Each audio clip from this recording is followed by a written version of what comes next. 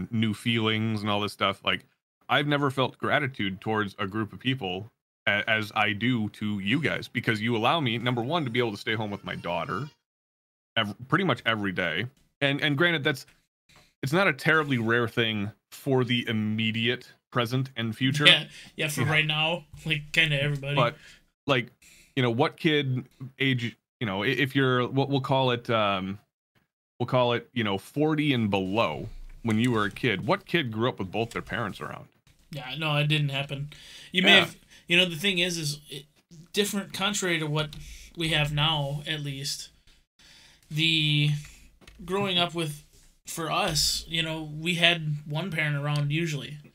You know, nowadays, and that's the way I was. Nowadays, it's not even, it's a luxury to even have one parent around.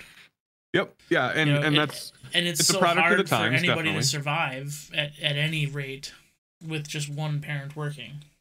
It's definitely a product of the times. You know, right before Ellie, this is the reason why I'm so grateful for you guys is right before Ellie was born, and right before I kind of took the break. You know, both Megan and I were struggling up to our eyeballs to get rent paid, and both working retail jobs. You know, 12 hours every fucking holiday, and we're just like, how are we going to spend time with our daughter?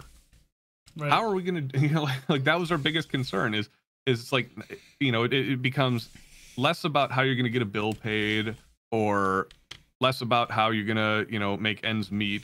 It becomes less about what kind of food you're going to eat, and it's more about, well, how many cans of formula can I afford this week?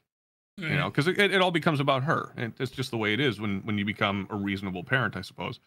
And it was like, I'll never forget it. You know, when I decided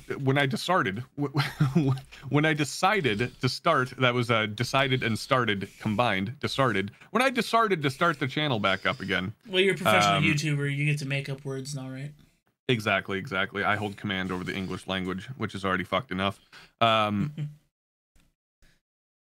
You know, we got this influx of support. Like, we thought we were doing good prior, because we had the big successes of the What Your series. You know, that was kind of the birth of the What Your series, the What Your Rifle Caliber, What Your Pistol Caliber, you know, What Your Gun Tuber Says About You. And I think we did a couple episodes of those each. And, you know, maybe later on in the episode here, I'll tell you the origin story of where that all came from. But, like, it just exploded. And you know, I remember vividly the second, I actually have it saved on my phone, the time and date of which we hit 10,000 subscribers. I was at work, working at the gun shop, and I started freaking out and running around the store with my arms above my head, and everyone thought I was a crazy person, thinking that, you know, like, should I draw? You know, like, does he have a bomb? Yeah, probably not the best place to be running around screaming. I couldn't control myself, but at least you weren't screaming Allahu Akbar, right? Yeah, exactly. Yeah, that would have been a different story.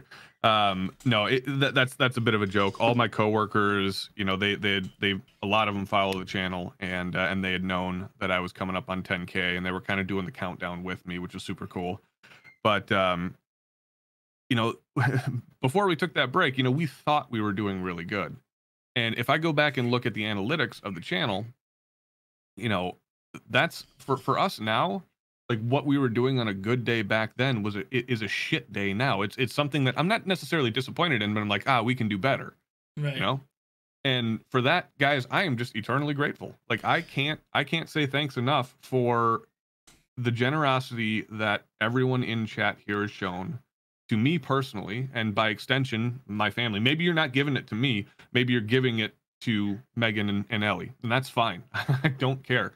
But the generosity that's been shown by this group of people is like literally nothing I've ever seen. Now, a lot of us have been in the military. We understand how tight-knit of a group that is. A lot of us have been police officers, corrections, other kind of fraternal or very close-knit groups, you know, career fields, we'll call them. And I will rank this community in terms of closeness and tightness above any of those, that's a pretty, if you've been in the military and you know what I'm saying, you understand the gravity of that statement. Right. And the simple fact that I have the luxury now of taking that nap during the day. It might sound like a simple thing, but I get to take a nap during the day so that when she wakes up at night at 18 months screaming and crying and I got to go in the room and just put the hand on the back and kind of work her back to sleep, I get to do that. But then I don't have to sweat waking up at 6 a.m. to go to my day job. You know, I get to wake up. You know, I'm still an early bird. I'm usually up at 6, 7 o'clock every day anyways, because that's the quiet time. So I get to work on Tundra videos. I usually work on, my day kind of progresses from like 6 to noon is all Tundra.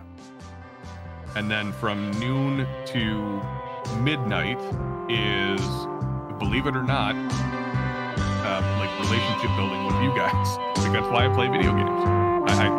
I hang out with you.